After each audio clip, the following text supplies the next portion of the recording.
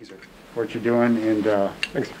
Lieutenant General Daniel Karbler, the Commanding General of the U.S. Army Space and Missile Defense Command, recognizing some of his soldiers during a recent visit to Fort Meade.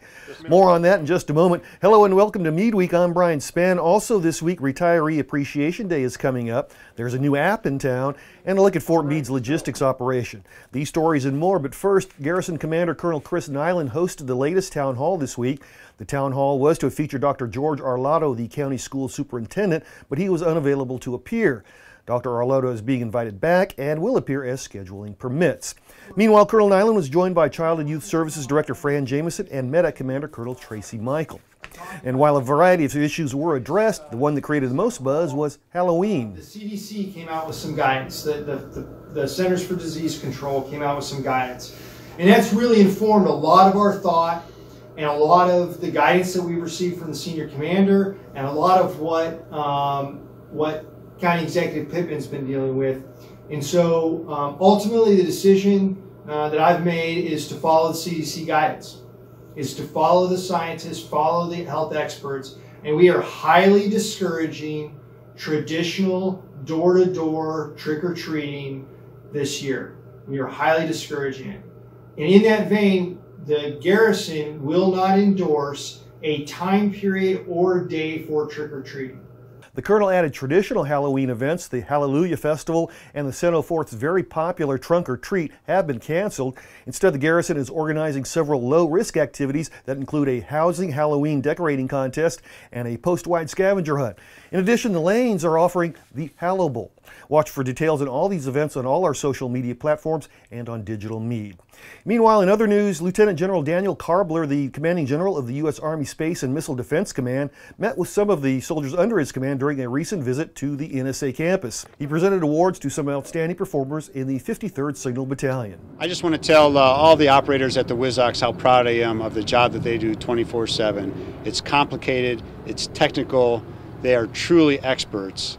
And I couldn't be any prouder of the mission that they're able to accomplish every day.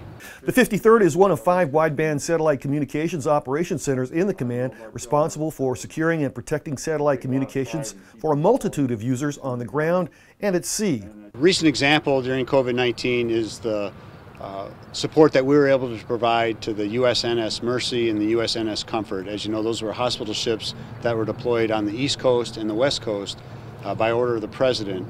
To help augment medical support. Elsewhere, the Army has partnered with the Army and Air Force Exchange Service to create the Digital Garrison mobile app.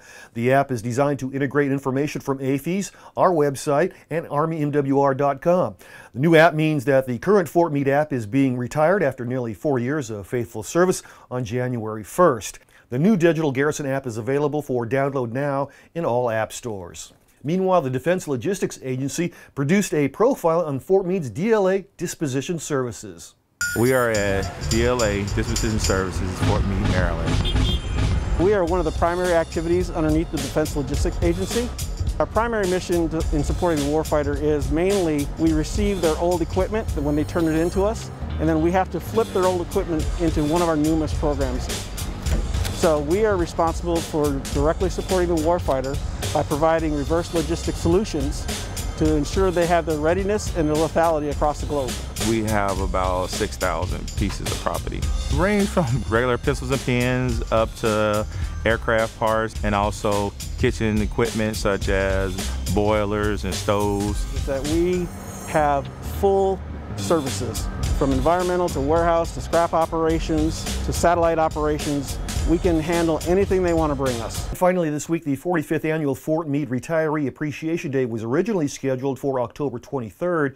Instead, this year, the retiree services will offer a virtual program starting with a greeting from Garrison Commander Colonel Chris Nyland and Command Sergeant Major Michael Benkendorf. Retirees, today is all about you.